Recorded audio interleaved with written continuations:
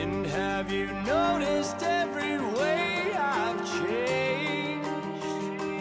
'Cause to me you simply stayed the same.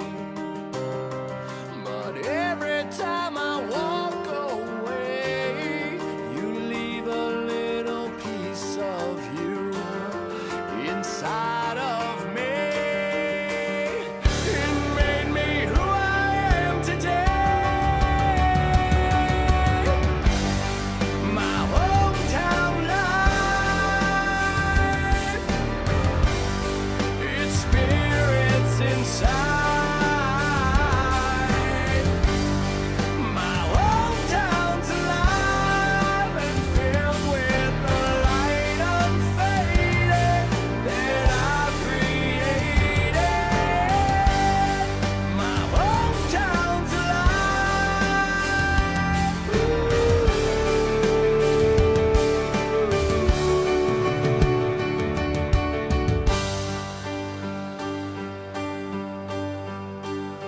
I walk around these streets and stare at the things that remind me of me. I take it all inside and breathe in the air that's so unclean, yet keeps me alive.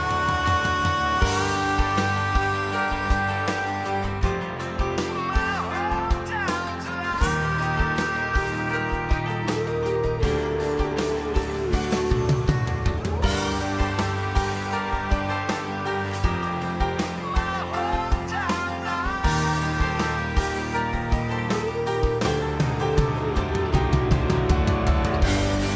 my hometown life,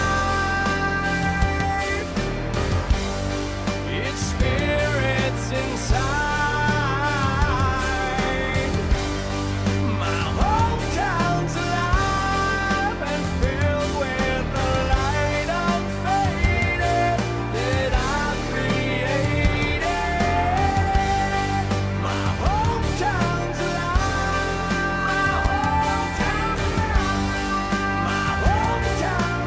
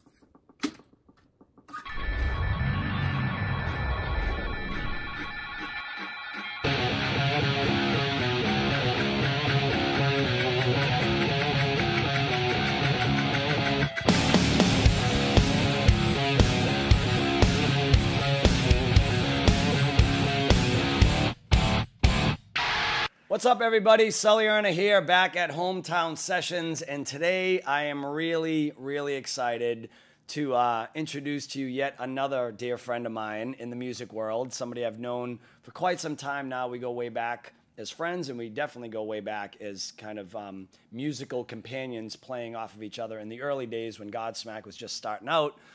But before I introduce this guy, I want to show you a little bit about what he does, so check this out.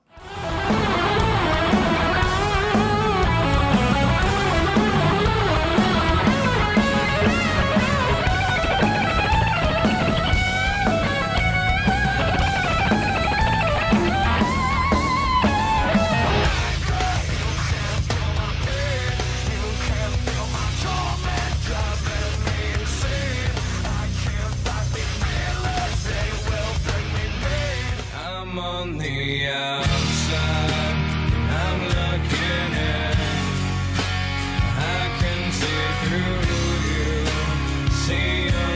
colors, 'cause inside you're ugly. You're ugly like rain.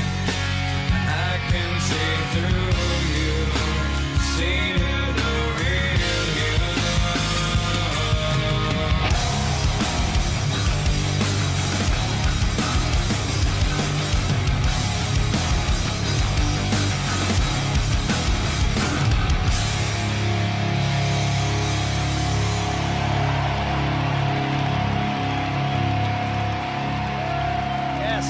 Baddest motherfucking guitar players I know out there in rock music today, who wrote some of the biggest hits that you guys all know. Say hello to Mike Mushok. What's up, dude? What's up, my man? How you doing today? I'm good. How are you, man? I'm doing all right. Thanks for the kind words. Yeah, of course. You know, what do you think? I'm going to just trash you on the show? Not you yet, usually anyways. do, so I figured why not now, right? It's really funny seeing some of those clips too, man, because it brings me back to the early days, you know, some of it anyways. And man, I don't know if it makes me feel really good or really old knowing how long we've been on this circuit for, right? I know. Well, I was thinking, I think the first time we played together was a Warped Tour, like a local stage. I think it was 98 in Northampton, Mass. Yeah. I remember you guys had just started blowing up on AAF, and we were doing well in the area, and I forgot the promoter put us on, and I think we played together that day. Wow. Yep. I definitely remember doing a club up your way once or twice. You guys were like blowing up in that area, and we came up and supported you guys up that way too. Yeah, totally. And that was the same thing. You guys were just, but you guys were like that though. You had like a song on the radio. AAF got behind you guys, and next thing you know, I mean, it just blew up. That part went fast. It seemed like the first 3 years before that wasn't so fast. But still, in the big picture of the music industry, 3 years is pretty quick. Yeah, that's true. Yeah. You know what I mean? You know, well, you haven't counted the other 24 years. No.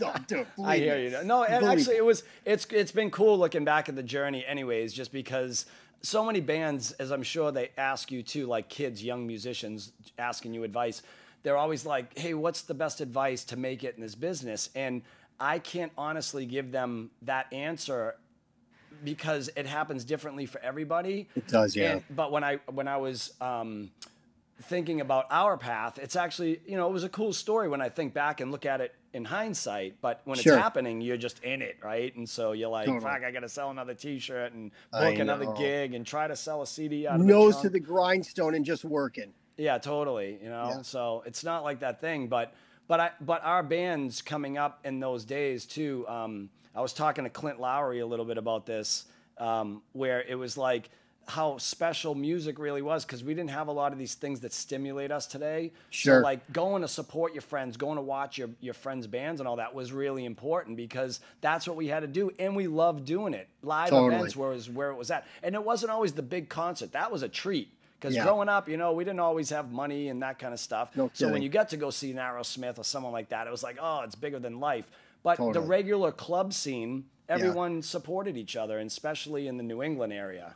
And that's what I always said to everybody. I mean, listen, we got our opening gig for Limp Bizkit came from a friend of ours band from Connecticut, Sugar Milk. The drummer called me and said, hey, because we used to have them like, you guys played with us. We used to, you know, friends of ours, we loved this band. They came and played with us up in the Western Mass area.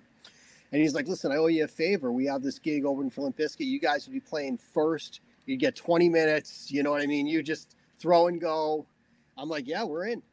But that's what ultimately led to us getting a record deal. Yeah. You know? And that was only because we had other friends and other bands, and we'd help each other out. You know what I mean? Yeah. And that's the way that it was back then. I mean, and it was funny. I remember coming through even like a couple of years later, and all the places we used to play, they weren't really around anymore. It seemed like that whole scene just got, you know, was kind of dried up a bit. Yeah, so those of you who are just tuning in too, so we got Mike Mushok here from the legendary band Stained, one of our brothers, and also now working with Saint Asonia now for how many years? Since what, 2015? 2015, I think we started, roughly. Adam and I started working together, you know. Adam from 3 Days Grace. Correct. How do you pronounce his last name? Gontier? Gontier, yep. Gontier. Yep. Is it French? Yeah. Canadian.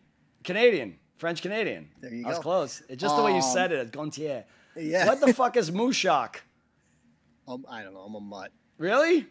I was actually brought up Greek Orthodox, but Mushok is not a Greek Orthodox name. Oh, it's Mushok. Yeah. Oh, you got the Mushok in there. I always called you Mushok. Yeah, that's fine. I mean, you know, it's been said so many different ways. Well, guy, kid, dude. Yeah, exactly. Dickhead. But it's you grew up Greek Orthodox, and but do you know what Mushok is?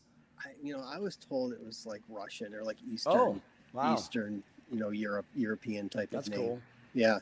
So, but I've never come across another person with that name. Actually, when we first started touring, every hotel that I went in, I'd look when they had phone books in hotels. I used to go look to see if I could find anybody that had my last name.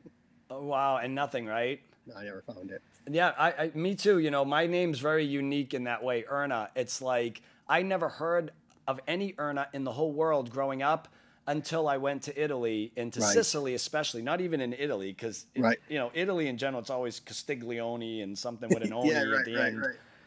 Or Francelli or something like that, Yeah. But there was a lot in Sicily. And then I try to trace it back, and I think Erna was shortened over the years because it originally might have been like German or something like that, like Erna Schau or something like that. Right. And Yeah. Someone just I think a hacked lot it of up. names are changed like that over the years. Because all the Moors invaded Sicily, and then it was like They all banged everybody and mixed up the bloodline forever. Those were the days. I remember them well. In the other life, when I had the big one.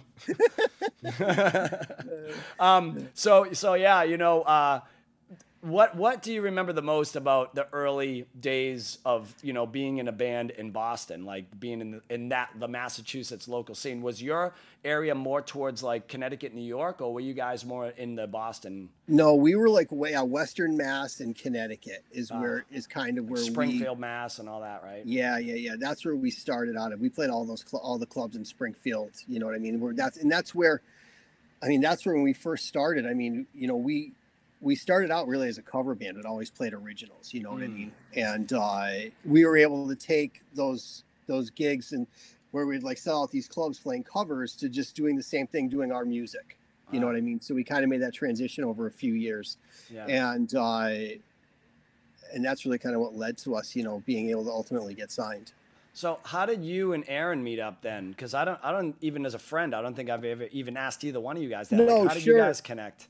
Man, it was funny. Is he from that area too originally? He was. He went to Long Meadow High, Long Meadow, Mass. And he was out playing like acoustically, like he does a solo thing. You know what I mean? He'd stand in the corner of a club with an acoustic guitar and play all night long. But that's not where I met him. I met him at a Christmas party at a friend of mine's house. He came with a friend, and we were standing around the keg drinking, and the party ended abruptly. My buddy flipped out. He just had his hardwood floors redone, and like somebody had spilled a candle, and he's just started beating people up and throwing everybody out. He was so pissed. And I gave Aaron my number, and Aaron didn't even have a phone at the time. I never heard from him again. I actually ended up moving into that house after I graduated college in '94, and my roommate was dating this girl who Aaron was trying to get a job from, and he asked about me. So it was like 10 months later, he called me, and we actually got together. He played me some, and I was, you talked about the 23 years leading up to what you did. Yeah. I had, like 15 years trying to find somebody that could sing. You know what I mean? I had all these people that were good, but there was never that person. And when I heard Aaron, I literally said, "Where have you been for 15 years?" You know what I mean? And because the kid's just got such an amazing. And he was just doing his own thing, right? He wasn't with like a band. Yeah, no. Were you? I had just got out of college. So what happened was I had like a cover band in college. I would just play on weekends just to make money. I did that for a little bit. And I was just trying to start another band and just find the right guys. And at the time, I was talking to John, who ended up being the drummer of Stained. And when we met Aaron, he knew a bass player. So the four of us got together. I remember it was November of '94. Wrote 3 songs, like the first practice. And by January was our first gig. And so the bass player that Aaron knew, was that your boy still in Stained? Or it was a different guy? That kid, yeah, it's a different guy. That kid only lasted, it was about a year. We ended up having to make a change. But Johnny was somebody that was in another local band, and Johnny was the baddest bass player around. I mean, I used to go watch that kid in the band he was in. Actually, he was a friend of mine, Denny, played guitar, and this kid Mike on drum. And their band were like, they were just like such great. They play like Yngwie songs. Oh shit! Really? Yeah. But they play like, you know, L.A. Guns too. You know what I mean? Denny was just and he still is a monster guitar player, and Johnny was just this killer bass player. And it was funny, they had to deal with Giant Records, and their deal fell through, and Johnny was so bitter on music. I had called Johnny to play bass, and he's like, nah, I'm not into the music thing, man. I don't want to do it. Oh, and I remember when we were looking for a bass player again, I called him again, and he knew, like, we were playing covers, and Johnny's famous quote was, he's like, you know, I'm cool doing the cover thing. He's like, I don't really know if I want to do the original thing that much, though. So wow, he came and did it, and, you know, obviously, you know, it's been around. That's his history, yeah. Yeah, so that's funny because we share a similar story when it comes to the bass player thing a little bit, because Robbie was also in that place. He was about 30 years old, and I had just come out of quitting music when I was around 25 or 26 because I had got that record deal with Strip Mine, and then you know, the band just kind of self-destructed. There was no business sense, and everybody was drinking and partying, and I got fired and that kind of thing. And then I quit. I cut my hair off. I quit music. I went and worked a job, and I was done too. And then about a year later, the bug bit me, and I wanted to play music again. So I called Robbie, who was a mutual friend of my sister's, and he was in the same place. He was a bass player. I knew him as a good bass player. Played in a lot of cover bands, and he knew me as a drummer. But he was like, "Yeah, I'm 30 now. I'm not going to do this anymore." So I remember making a deal with him, and I go, "Okay, listen, I'm going to try this a different way, and I'm going to get off the kit, and I'm going to sing." And then I heard the phone like fall down the stairs, and like, you know, what? You only knew me as a drummer, so I'm like, no, I got this idea. I learned a few chords on the guitars, and I swear to God, that was true at the time. Like, a friend of mine from another band, I don't know if you remember a metal band from Boston called Wargasm. Yeah, of course. Wargasm, yeah. So the drummer Barry, he had showed me how to drop tune to drop D. Yeah. And so I'm like, oh my God, now I can play the guitar because I don't have to bar chord anything, right? So that's how I really started playing guitar. But anyways, we went into the studio, and it was just a train wreck. Like, by the time I sang my first phrase, it was so bad that Robbie like walked right out of the fucking studio, and it was bad. That's good for the confidence. Yeah. So, but he was in that same place, and so I made a deal with him. I said, "Listen, dude, let's just give me 3 years. Like, let's put this thing together. Not put any pressure on it. Let's just do it for fun. Record some stuff. And in 3 years, when I turn 30, if we haven't signed a deal, I'll quit with you." And that's the deal we made. And I swear to you, it's a true story. And on my 30th birthday in February, we were already so on fire in the area, and the labels were talking with us that obviously I couldn't quit then, because we didn't sign till June of '98. But in February of '98 was my 30th birthday. It was that close to never playing again. I was really going to hang it up because I was sick of feeling like a loser, you know? Like, all my friends were getting nice cars and an apartment and had money, and I'm bumming $5 off my sister and sleeping off her couch. And No, I hear you. But listen, man, you knew what you were going to do. Yeah. It was, you're driven, and you listen, look, you got it. No, it's just funny that we shared like some of the stories through like Clint Lowry, through just people in general. Totally. It's funny how a lot of the stories are real similar, you know? No, absolutely. Well, you know what's even funny? You mentioned Clint. Clint was in a cover band that used to come through Western Mass at a club that we used to play. Wait, was it Still Rain? He was in Steel Rain. Those guys used to come in and play all the time. Yeah. And, well, maybe like 2 or 3 times a year. And it was funny. I always make a joke. I go, man, you guys must have had really small suitcases because none of you ever wore shirts. Yeah. He's still pretty jacked up too. That dude is like so into their waist, and they had all their moves like choreographed, and the head spins, and totally. Yeah, I mean, they had it down, and I mean, it was so funny. It wasn't until literally years later that I knew that was Corey and Clint that were in that band. Yeah. So I got to ask you a couple of questions, right? So I know in the early days for us, right? Because as you know, when you first get together with a new guy, like you had met Aaron, I had met Right. Robbie, we put together some other musicians, we start doing the thing, and now we're Yeah. going like, okay, cool, it's kind of cool, we're in a band, right? And Yeah. then we're doing that again, and here we go. But I don't know how it was for you guys, but in the early days, like the brawls, did you and Aaron brawl? Were you guys fighters, or were you pretty peaceful? Because no, me and we- Robbie fucking on stage brawling. Really? Oh yeah. You know what's funny? The old bass player that didn't make it, that was part He was of the it. fighter. Yeah, that was kind of part of it. Yeah, but come on, you got to come clean a little bit here. This is the don't bullshit me No, fucking show. I'm trying because to. I No, mean, seen you listen. and Aaron shut the door a couple of times, and I heard barking at you. No, yeah, no, that happens after being together for 25 years with somebody. You know what I mean? But no, I mean, in the early days, I think I was just super stoked to have somebody that was a great singer. So for me, Yeah. it was like, if he's an hour late for practice, I'm like, that's cool, man. You're here. I was just happy that he even show up. Oh. You know what I mean? So I don't remember any big brawls early on. At Really? all. No, Wow. I really don't. That's boring. I know.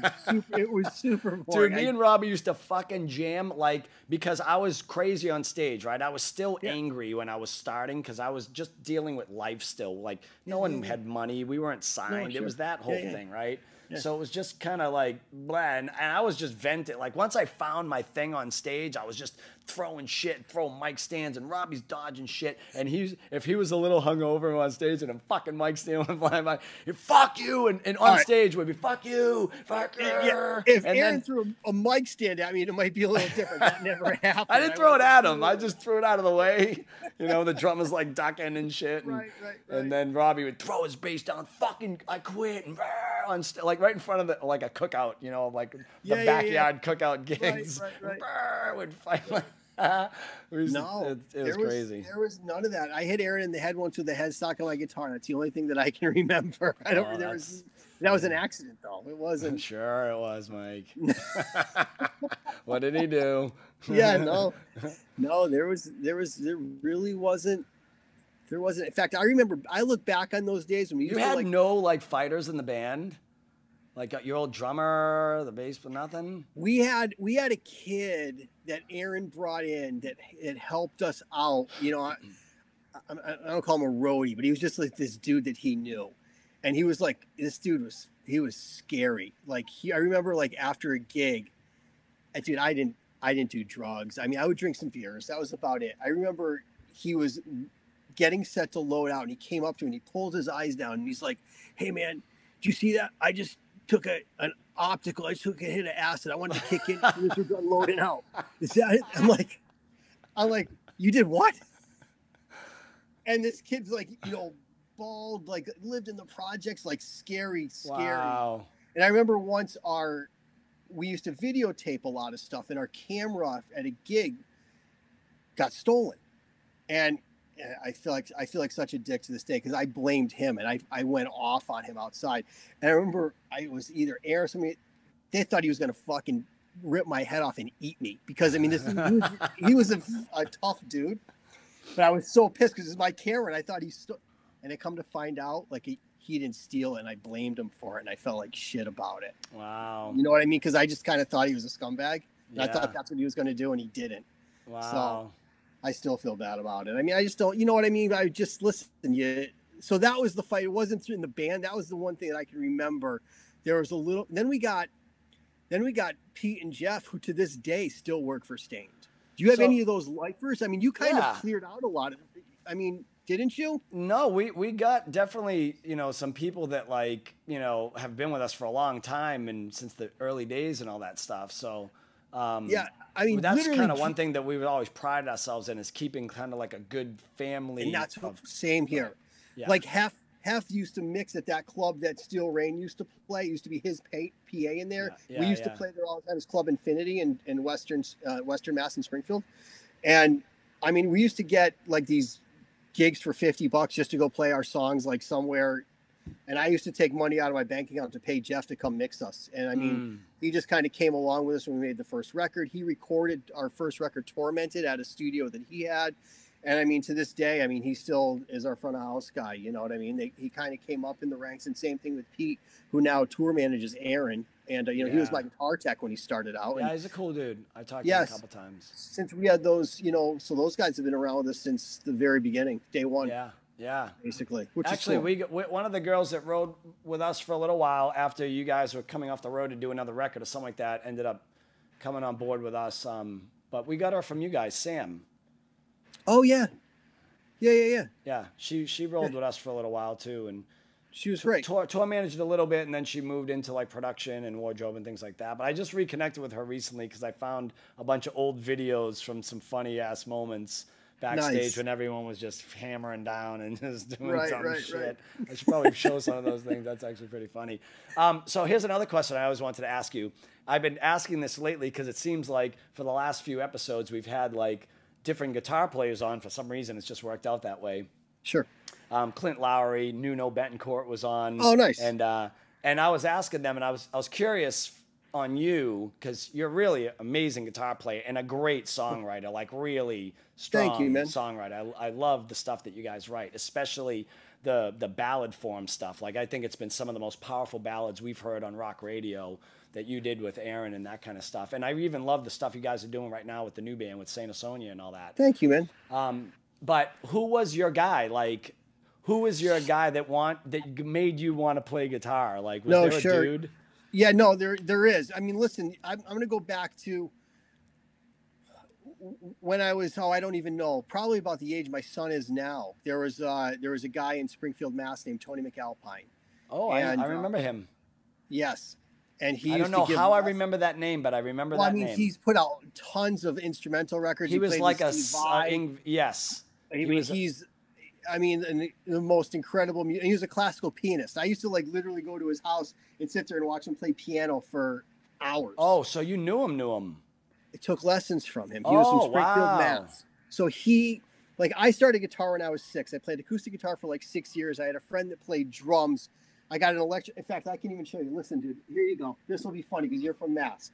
I don't know if you can see that. It says God's Music on the cape. Yeah. And the date of this is June 5th, 1982. And this is the receipt for my first electric guitar and amplifier that I ever bought. Cool, man. My parents had it, and they gave it to me. They framed it and gave it to me. Wow. Like a bunch of years ago. That's amazing. Wow, you weren't kidding when you said you don't throw out anything. That's my wife. Nothing. You're a hoarder. I'm so not, but I've been learning to keep things because now as I get older, things are becoming more valuable to me, especially when they're vintage. No, I don't. I mean, that's pretty badass that you have that, though. What's that? That's pretty badass that you still have that receipt from your first guitar. My parents had it. What was the guitar? It was a Fender Bullet. Oh, cool. So yeah, it was like a brand name. But anyway, so when I started playing electric guitar and jamming with my buddy Jeff, and we would always play, I heard about this guy from Springfield, Mass. that could play, because Eddie Van Halen was, to me, the one that was just, I mean, there was Hendrix, there was Jimmy Page, but Eddie Van Halen, I mean, to this day, it's like, that was Nuno's too, and you can hear it. Nuno's playing. He's like totally Eddie Jr. Such a monster. I used to tell Nuno, I'm like, if Eddie Van Halen wasn't out, like you would have been that guy. And he goes, Sully, there wouldn't have been a Nuno if it wasn't for an Eddie. Yeah, right. So anyways, I heard about this guy that played Eruption and Spanish Fly, like in their set. I'm like, I got to meet him. And I found out he was giving lessons at this place in Springfield. And so I just started taking lessons from him. And wow. I wanted to take an hour lesson. And within 6 months, our lessons were us soloing back and forth, trying to outdo each other. And then we would sit there for an hour. And actually got to the point where he would come to my house and play. I'd get a ride to his house. I mean, and he was, in his 20s. Wow. And I didn't know that dude was a Mass guy. Yeah. Springfield, Mass. He went to, my mother was his math teacher. Wow. I remembered the name as soon as you said it, but I couldn't remember how I knew the name. But as soon as I started to think about it, I remembered he was one of those Satriani, Yngwie style, Steve Vai kind of players. And I remember hearing about him in the late 80s. When everybody was shredding. Everything for me. I mean, he was definitely my guy. I mean, I mean, and when I met Tony, that's when I started practicing literally like 8, 10, 12 hours a day. I can see an EVH right behind you. Yep. You got one. I love that amp. Is it a 5150? Yeah. Very cool. Yeah. And so, Yeah. so was he also the guy that got you? So what do you play for guitars? What's your choice? Well, no, that kind of changed. I kind of, well, back then was, it was the, Eddie Van Halen Kramer with the Floyd Rose. You Yeah, know what yeah, I mean? yeah. That was for years. But you're known to play a seven string. Yeah, right. Exactly. I play baritone. So the tune down. But so when we did the last Stain record, I started soloing again. Because look, when I got out of college and I had done the whole shred thing and I used to write instrumental music because I didn't have any singers. So I used to just play everything and do it all myself. Yeah. I did that for years. And I just kind of got sick of it. And I actually was supposed to go play in Tony's band. He called me, years later and asked me to play in his band right when I started college. And I left college to do that. And it ended up not happening. So I was super disappointed. And I went back to school and I ended up getting a degree in electrical engineering. And to do that, my 12 hours a day of practicing I ended up putting into school because that's what you got to do if you want to get, that degree. So when I got graduated in college in '94, that's when I met Aaron, was that year. And that's when I started again. That's when Korn was out and all the detune stuff was out and nobody was soloing anymore. Yeah. And I'm like, I just want to do this. I was loving, that aggressive, angry, metal. Yeah. And so that's when I kind of went and I took one of my guitars and I put a B string on and I took the high E string off. I stopped soloing. And then we were doing some demos and somebody said, you ever play a baritone guitar? I said, no. So there was this Novak, which is like this fan fret guitar. I tried one of those and I'm like, the thing played, because it struggled to keep the detuning in tune with the intonation and with the strings being so loose. So when you baritone, you stretch it out, it's kind of in between a bass and a guitar. Yeah. So I did baritone with PR. So what's the extra string that a 7-string carries? Is it the lowest one? Yes. Lowest. I add another low B, but I tune that down to F sharp actually. But is it the same gauge as an E string? No, I use a 75. It's actually thicker? It's a 7. I use a 75. Oh, wow. And that's I tuned down to what, B or A? F sharp. Oh. I go even lower. So you talk about the single finger thing. So I do a drop D from the 6th string down, and then I do another 5th below that to the F sharp. So I can do the single finger on the 7th string to the 6th string, and then single finger from 6th string to 5th string. Wow. And I can get all kind of crazy different chords from there. And see, all you guitar players out there that are watching this, now you have some tips right from Mike about what the fuck. I don't even know what he's talking about. I can barely play fucking 6. Dude, come on, give me a break. You've written some pretty damn good songs. So. Trust me, I've fooled everyone for a long time. I know. You're pretty talented between the singing, the guitar, the drums, the piano. It's all drums, though. It's all drums. Thank God I learned how to play the drums, because when people ask me, like, hey, what's the most important instrument? What would you say?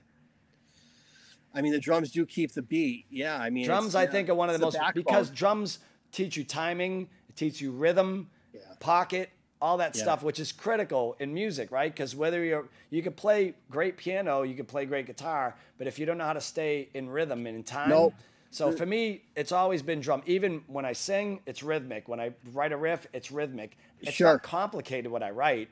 I'm just always playing drums in my head, so that's how it comes out. You just translate it into the melody of the chords that you're playing. But even the stop and go stuff, that kind of thing, it's percussive. You know what I mean? I do. That's what I prefer, but it's also because I was never a trained guitar player. I was never a trained pianist. I had to self-teach myself those things.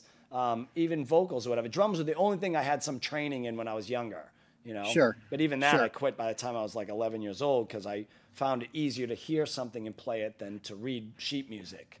No, exactly. And that's the same thing. Like even me, that's why I was so discouraged. I did this when you're 6. I mean, what are you going to do when somebody hands you a guitar? You know what I mean? So there was no YouTube at the bow time. and arrows. Yeah, exactly. So I did all those Mel Bay books for years. And that's why when I finally met Tony, he was like the one that was like kind of changed everything for me. And I really got to see the guitar in a completely different way. And it just kind of opened up a whole new world, That's awesome. He was definitely my biggest So then we influence. fast forward so many years later, and then somehow, I don't know, what did you and guys in Stain take a break, or did you split up? Were you fighting? No, we were Aaron. How did you get to wanted the Saint pursue- Asonia part? Oh, yeah, Saint Asonia. Yeah, well, Aaron wanted to pursue, a country career. Oh, that's right. He went out and did that. I forgot about that. Yeah. And then I got to play. I went and played with Newstead actually in 2013, which was great to be able to get out there. Yeah. Yeah, we seen you. We did a gig together somewhere because I remember We you did brought like a Newstead in the dressing room afterwards. Yeah, like a state fair or something. Yes. I think it was. You guys, I remember you guys crushed it that night. Cotton candy stands. Yeah, thanks, John Brannigan. Stop putting me next to the fucking pretzel box. They paid us in sausage. I don't know how. I hate those state fairs. I hate them so much. He used to. Dude, I love them. You do?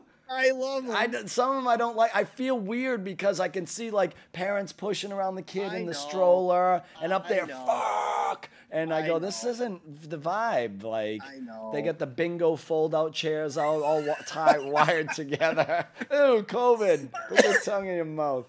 Yeah, I know. Sorry. Spreading the COVID. I felt it. Ew. I know. I'll wear my mask next time. I just, there's always something weird about it. I used to call John and get so mad. I'm like, stop fucking, I don't want to play any more cotton candy stands and this shit. It used to make me fucking bananas. So anyway, sorry. So Saint Asonia. Yeah. So in fact, I remember it was actually the last Newstead show we did. We were on the Megadeth tour and the last show was in Toronto. And I remember that's where Adam lived. And I remember calling him and saying, hey man, my last show's in Toronto. And you know how I tried to do that song with you that ended up being The Hunted? I was trying to write with different singers, and Adam was one of them. I Stained toured 3 Days Grace. Adam and I were friends. I always, as I love your voice and Aaron's, and you know, I loved Adam's voice too. I always thought he was just such a great singer. Yep. And so we got together that last day. We worked on a few songs. I stayed over in Toronto after that last show, and that's what ended up turning into Saint Asonia because he wasn't in 3 Days Grace anymore, and everybody else I was writing with was in bands. And so we had a record deal still. So we had done a demo, sent it off, and his label heard it, and that's, you know, they signed us, and that's what led to that first record. You know. So tell me again who it is besides you and Adam? Well, it's kind of changed. It's Adam and I are the ones that are the same right now, and then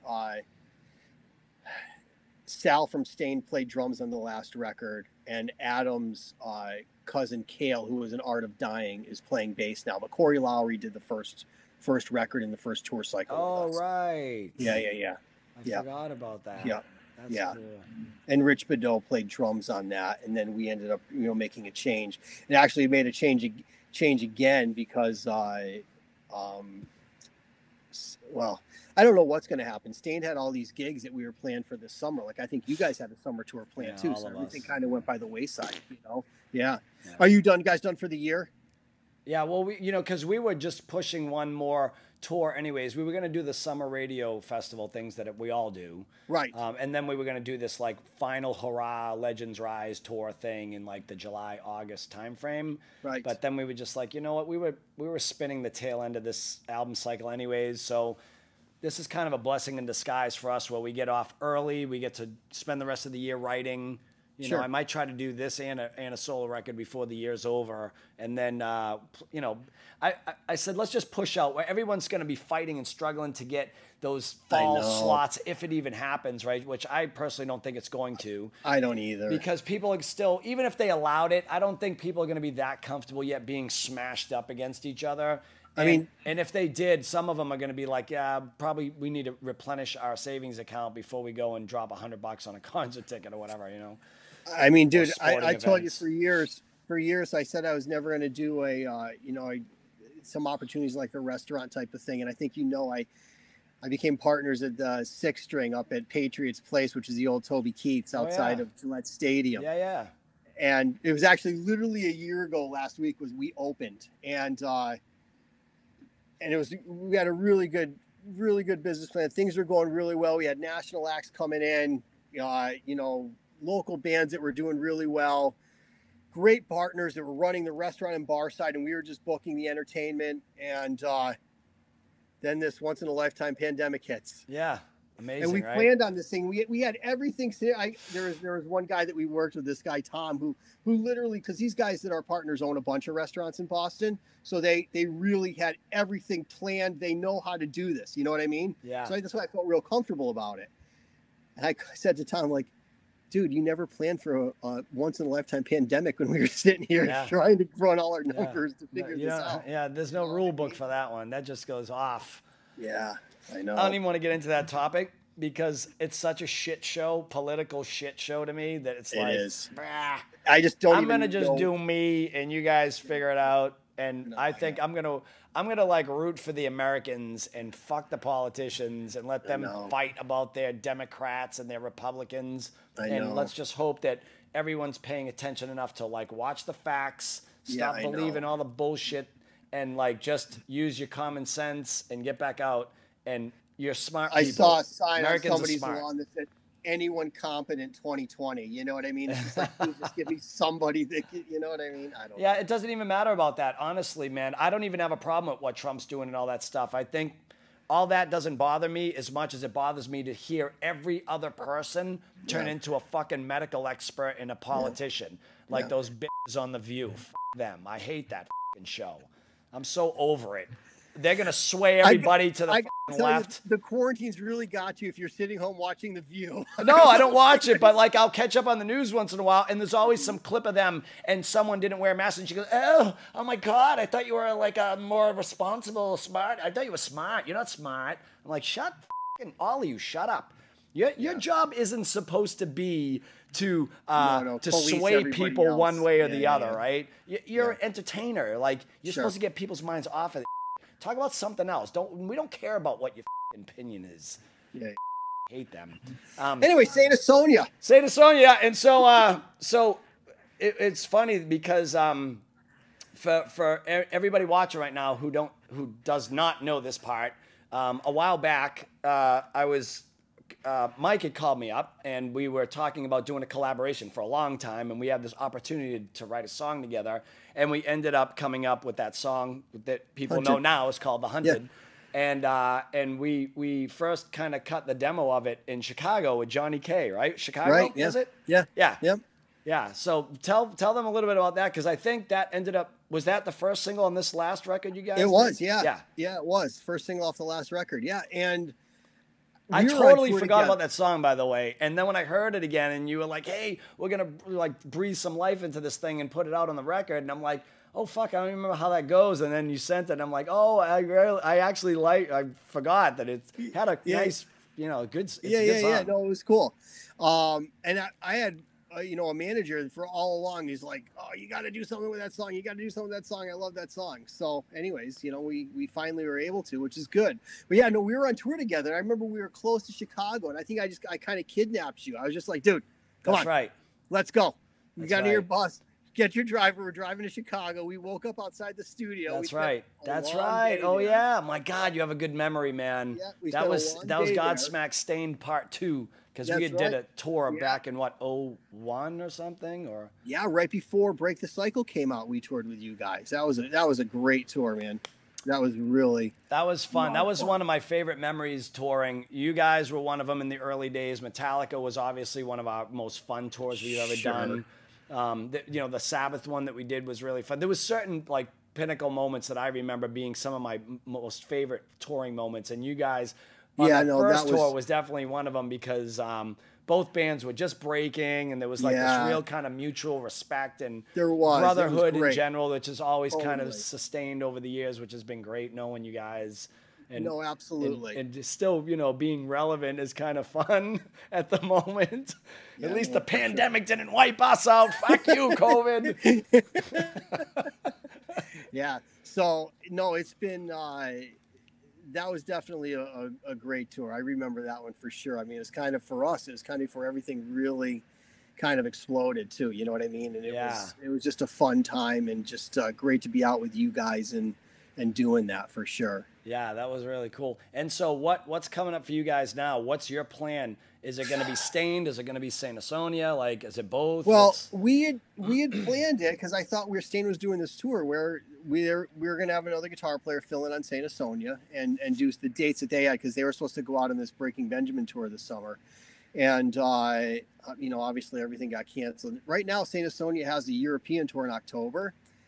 Again, I don't know. I don't know what's going to happen with that. You know what I mean? So, but you're working on Stained too? Well, right now, I mean, Stain's kind of, I think, put off till next year Ah. for the most part, you know? So what do you mean as far as live shows or just writing? Yeah, the live shows. The live shows. Yeah. Are you guys you thinking about another record? I don't know, You man. don't know. I have a bunch of music, you know what I mean? So Is it all dependent on kind of which way Aaron sways with the country thing? Yeah, I and all mean, that? yeah, he's still loving that thing, huh? Yeah, he does well, man. Sucks at country. Fuck him.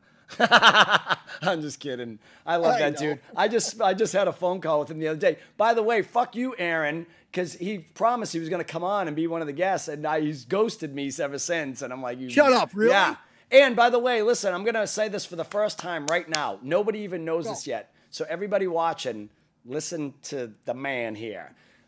I am slowly building a little thing here that I have to finale this show at some point because I have a couple records to write and I cannot continue just to be a talk show host. Right? I'm doing this to have some fun. I like to stay in touch with the fans. It's been exciting. It's been real, it's been cool. But at some point I want to play some music. Right? And then I got to get off of this thing because I need to write some music and start getting ready for 21. Right. So I've been collecting little pieces from some of the people, my friends that have been on the show, and anyone else that is wanting to send in a piece. And then I want to kind of do a finale special, an hour or 2 hour special, something where it's just kind of bounces from us to Brent and Zach from Shinedown, and hopefully something from you and Aaron, and I would love to just get a piece from you or a piece from Aaron, even if they're separate, I don't care, but just kind of build this cool little live from the living room thing, and maybe use that as the last one. So it would be great to get a piece from you. For sure. I'm still gonna hound Aaron. If you see this, Aaron, if someone sends you, as a matter of fact, everybody watch right now, go look up his social media and be like, Sully said, fuck you for ghosting him, Aaron. Just do it. Just say, Sully said I could do this. Fuck you for ghosting him. But anyways, I'll try to pull him on at some point. It'd be cool to catch up with him too. No, absolutely. But I was just curious because, I know that we have this time this year, and I was just wondering if you're just going to try to spend it writing or working on a new record or whatever, Always kind of working on that and then backlogging ideas for whenever we need it. You know what I mean? So yeah, definitely working on those types of things. And honestly, I just been doing a bunch of stuff around the house and with the family. Yeah, as you should. You know what I mean? It's kind of a blessing in disguise. I will say this, Mike. A lot of people are kind of like, they're stuck on this kind of like, I can't do anything right now, whatever. I'm like, yeah, but how many people have bitched and complained over the years that you don't have too time much. for their family. I can never see my kids, and I mean, work. Listen, it slowed everything down because with the kids, with their school, and my daughter and her horses, and my son with baseball, and they're going to be here and there, and it's like you're crossing paths, and it just brought everybody here, dinner together every night. Yeah. Kids are in the office. Because guess what, too? Dad used to be on tour all the time, right? You were constantly on the road. And, how many times were you out there for months and months and years at a time thinking, man, I really miss watching my kid grow up. I missed a lot of those years myself, and I can't get those back. But I'm doing my best right now to just kind of be present, even though, my family isn't together. Me and Jen split up back in 2009, but I'm good friends with her. I have a great relationship with my daughter. Right. She lives in Framingham. I live this way. And so, it's just one of those things I still want to be present and get as much time as I can. Because I know once this clears and we're back at it, here we go again, right? No, totally. So, and then next thing you know, it's going to be like, hey, I'm engaged. And oh, shit. Grandpa Erna? No. We're not there yet, man. I'm not there yet. Okay. No. Someday. Someday. I'm not ready for that yet. I have to take my son to a drive-by birthday party. Are you really? Wow. Well, that's being a good dad. Yeah. So it's a good thing. All right. So before you go, before I cut you loose, and I always save this for the end because sometimes if I bring it up in the middle of the chat, people are like, oh my God, they hang up. Sports talk. So shut up, not all me, of you. dude. I love But this. let's go. Let's just where you at with the pads, Brady? Gone? What's going on? Just give me. I mean, listen, you knew it was coming to an end, right? At some point, but it broke my heart. And the writing was on the wall. I remember partway through the season last year, and you're hearing about his contract, and I'm like, nobody doesn't let you franchise them and without leaving. I mean, you knew that he was going to leave, right? I mean, it's just how ironic is it now? Gronk's coming back. All of a sudden, those two pairing up. I'm like, yeah, something went on behind the scenes, and they're not spewing it, and I don't like that. I think Brady knew all of last year that he was. Whenever signed him to an extension, you know what I mean, and they made him sign that contract, and he said, "You can't franchise me." I mean, I think he knew all last year he was gone. Yeah. You know, I mean, it's obvious, right? I mean, but yeah, listen. I think it's going to be exciting to watch those guys play in Tampa. I'm super bummed that it's not here. Still a Pats fan for life. I mean, listen, obviously Belichick thinks Stidham has something. You know, we'll have to see. And Belichick, we trust. So, right? I guess. We'll right? see. But I mean, we know what he could do with Tom. He made him, but now we'll see what he can do again. I'm actually surprised he didn't go when Tom went because I thought they were going to go all together. But he did, yeah.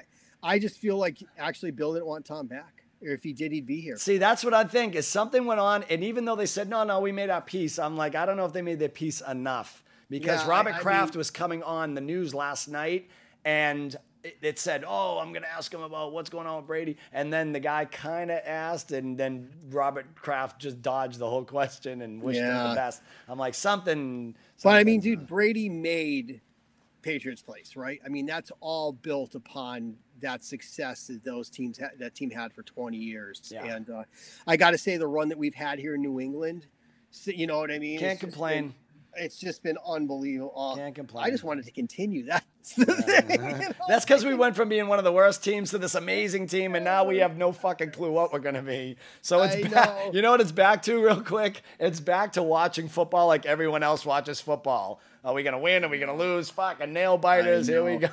Well, that was the thing about last year. I mean, there was games that, there were certain games that they pull out of, and like that Miami game that they ended up. I mean, that was really the turning point when they lost that Miami game. At the end of the year. I mean, that was they lost the bye week. You know what I mean? And totally. It was. Listen, go take care of your son, man. I love you like a brother. We'll still go to a game though, right? Yeah, of course, man. We're gonna be around. What the fuck? Hello, COVID. When can we go to games? When do you need that song by? Just bring it whenever you send it. Just send me a link. When you're ready, send me a link. I'll set it all up for the fans. Okay. All right. Good. I'll do you that. heard that, everybody. Mike Mushok's going to send me some music. If you don't do it, I'm going to call you out on the next fucking guest. God damn it. Hey, listen, man, have a good time with your son. Thanks for coming on. Man. And give us some new music soon, all right? Tell the guys in St. Asonia I said what's up. Absolutely. Listen, man, anytime you know that, whatever you need from me, I'm here for you, buddy. Okay. See that little button that says leave the room? Goodbye. So that's it, everybody, man. Another episode of Hometown Sessions is closing up. I just want to thank Mike Mushok again, Mushok, for coming on, who has written some of my favorite songs in rock music, honestly. That's it. We will see everybody next time right back here in Hometown Sessions. And I'm going to come at you with some not new, but with some music soon from not only myself, and I have a little special kind of trio thing that I'm thinking about doing, but also some of the guests that you've seen on. But I do have to wrap this up at some point, and I do want to let all of you know that this isn't going to last forever. I'll bring it back.